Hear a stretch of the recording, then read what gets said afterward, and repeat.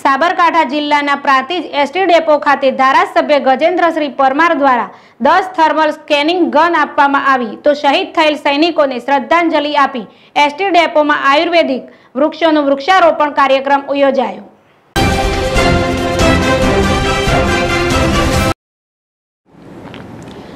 પ્રાંતિજ ખાતે આવેલ ST depot ખાતે પ્રાંતિજ તલોદના ધારાસભ્ય ગજેન્દ્રસિંહ પરમાર દ્વારા એસટી ડેપોમાં ડ્રાઈવર અને કંડક્ટરની સલામતી સાથે બસમાં મુસાફરી કરી રહેલા મુસાફરોની સલામતી માટે પ્રાંતિજ એસટી ડેપો ખાતે 10 થર્મલ સ્કેનિંગ ગન આપવામાં આવી હતી।